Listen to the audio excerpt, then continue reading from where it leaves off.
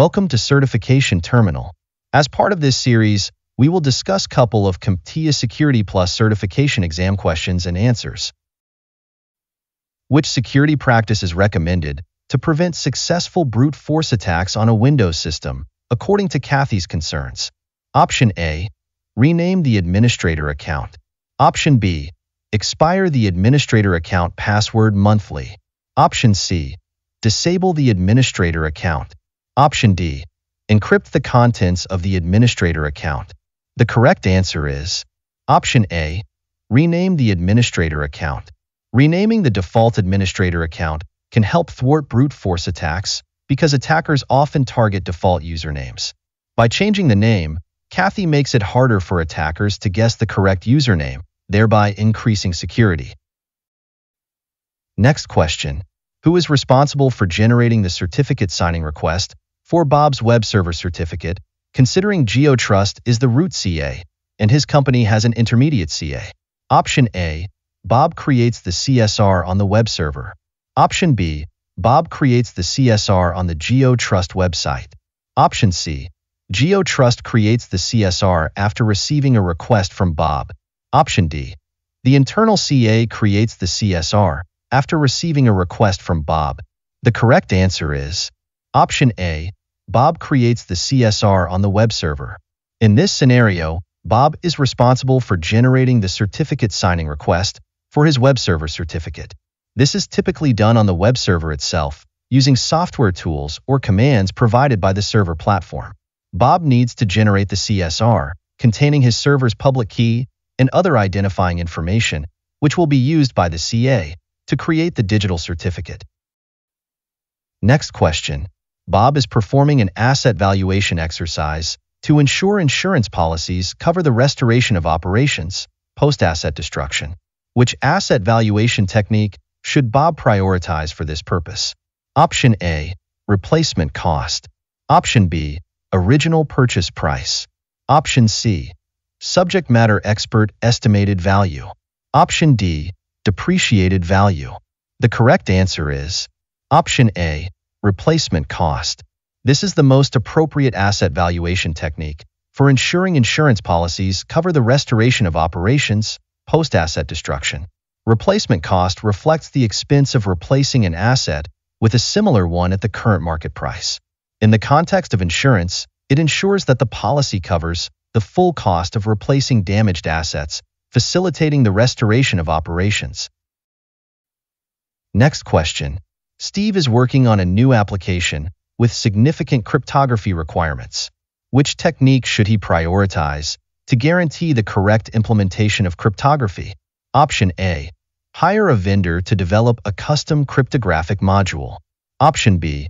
Test the software prior to use. Option C. Write the cryptographic code directly in his application. Option D. Use a popular open-source cryptographic module. The correct answer is Option D. Use a popular open-source cryptographic module. This is the best option among the choices provided. Open-source cryptographic modules are developed and reviewed by a wide community of experts, which enhances their reliability and security. By using a popular open-source cryptographic module, Steve can leverage well-tested and trusted implementations of cryptographic algorithms, reducing the risk of implementation errors and vulnerabilities. Additionally, open-source modules often receive continuous updates and improvements, addressing any discovered vulnerabilities or weaknesses. Next question. Bob is structuring network security controls for a pivotal system governing a manufacturing process and seeks the utmost level of network segmentation. Which control should he prioritize to accomplish this aim? Option A. Air gap. Option B. Router segmentation. Option C. Firewall zone segmentation. Option D. VLAN segmentation. The correct answer is Option A. Air gap. Air gapping involves physically isolating a system from any external networks, essentially creating a gap between the system and other networks. This is the most extreme form of network segmentation as it completely isolates the system from any potential external threats. For critical systems governing manufacturing processes, especially those with high security requirements, Air gapping ensures the utmost level of protection by preventing any unauthorized access or communication. Next question.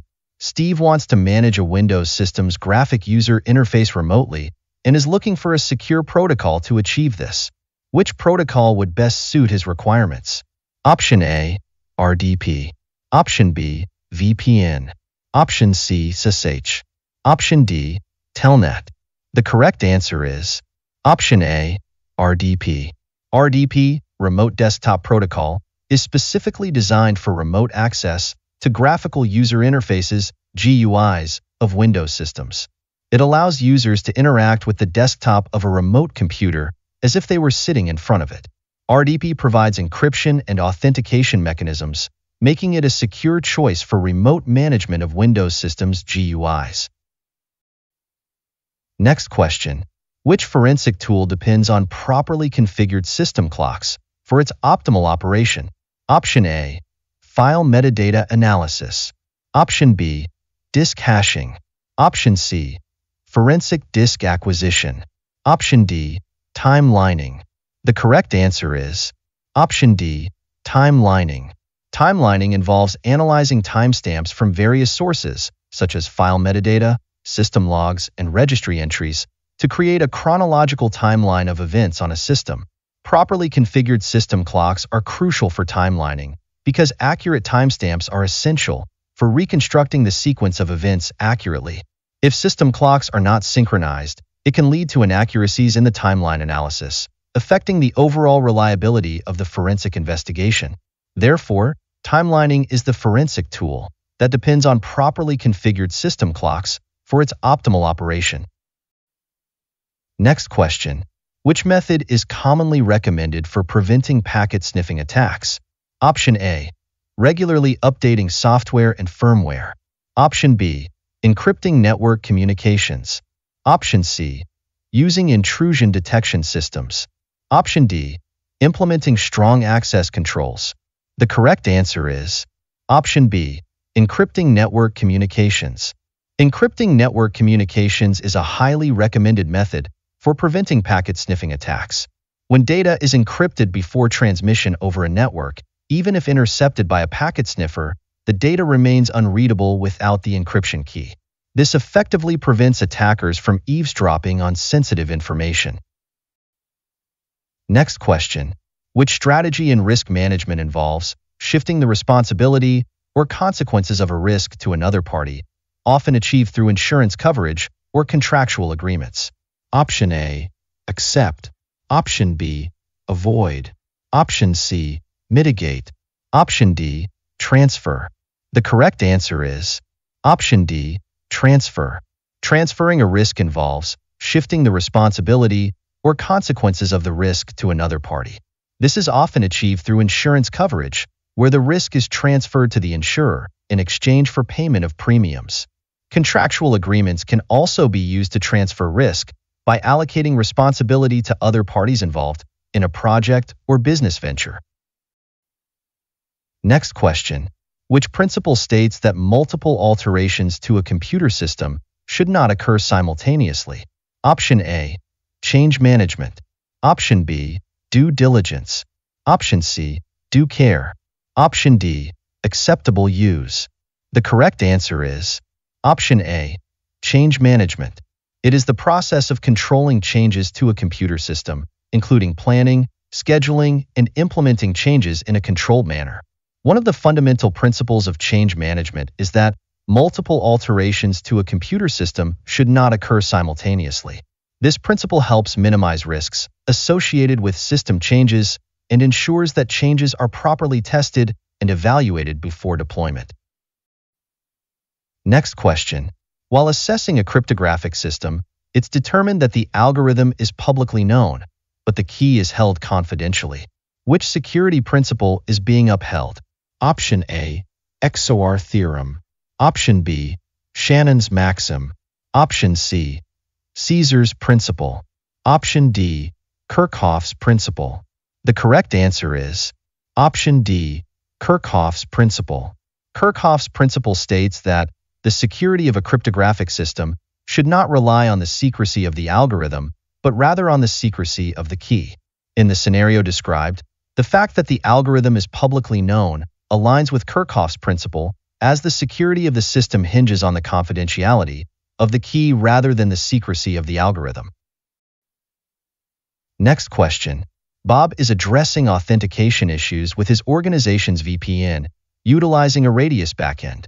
To monitor the traffic, Bob needs to be aware of the ports associated with Radius. What are these ports? Option A. TCP ports 1433 and 1521. Option B. UDP ports 1433 and 1521. Option C. TCP ports 1812 and 1813. Option D. UDP ports 1812 and 1813. The correct answer is Option D. UDP ports 1812 and 1813. Radius commonly uses UDP, User Datagram Protocol, for communication, and ports 1812 and 1813 are standard ports for Radius authentication and accounting, respectively.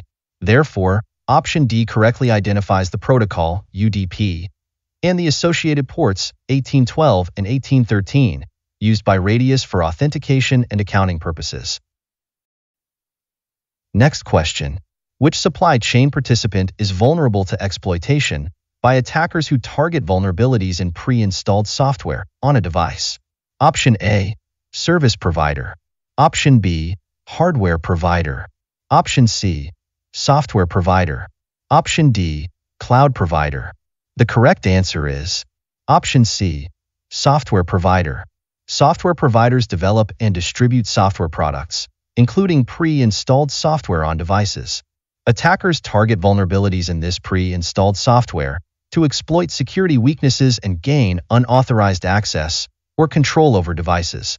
Therefore, software providers are vulnerable to exploitation by attackers who target vulnerabilities in pre-installed software. Next question. Which command is most suitable for Bob to capture network packets from the command line? Option A. FDK. Option B. DD. Option C. TCP dump. Option D. Wireshark. The correct answer is Option C. TCP dump. TCP dump is a command line packet analyzer that allows users to capture and analyze network traffic in real time. It is widely used in Unix-like operating systems for network troubleshooting, protocol development, and security analysis. TCP dump provides extensive filtering and packet parsing capabilities, making it a powerful tool for capturing network packets directly from the command line. Next question.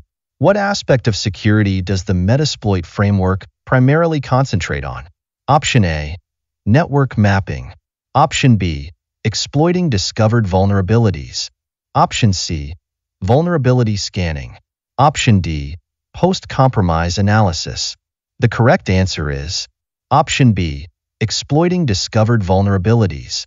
The primary focus of the Metasploit framework is on exploiting discovered vulnerabilities. It provides a platform for security researchers, penetration testers, and attackers to develop, test, and execute exploits against systems with known vulnerabilities. Metasploit includes a vast database of exploits and payloads that can be used to compromise systems. Thank you very much for watching. Please hit the like button and subscribe to our channel if these questions add value to your preparation. We'll meet in the next video. Take care until then.